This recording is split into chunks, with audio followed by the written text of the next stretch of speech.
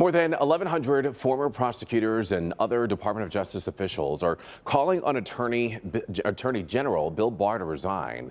The former DOJ officials served in both Republican and Democratic administrations, and they posted a statement on Sunday.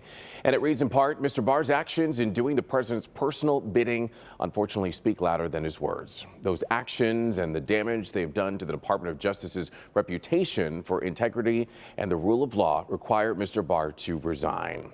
The Attorney General is the focus of attention because of the case against Roger Stone, a political activist and friend of President Trump.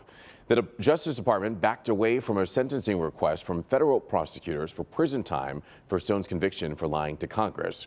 President Trump criticized the sentencing request on Twitter before the Justice Department made their decision. Last week, Barr said critical tweets make it impossible for him to do his job.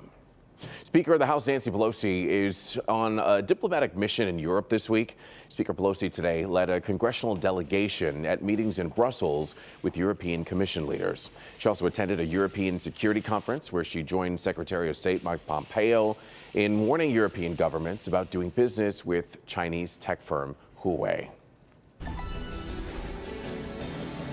And in Decision 2020 now, the race for president, all eyes are on Nevada now. But the action has not just been at vote centers as the early voting in the caucuses continues.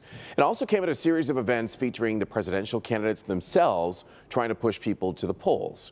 Fresh off their solid performances in New Hampshire, Bernie Sanders, Pete Buttigieg, and Amy Klobuchar are hitting the streets, and they're even hosting events. In the meantime, the Nevada State Democratic Party is using a caucus calculator.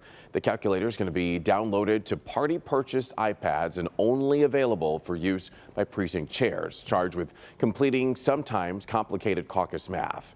This was implemented to avoid a debacle like what we saw during the Iowa caucus. And as we mentioned, early caucusing started Saturday at 80 locations around the state. You're looking at video of the big turnout lines there and the long lines, in fact. Early caucusing does continue through Tuesday. In-person caucusing actually takes place on Saturday, February 22nd.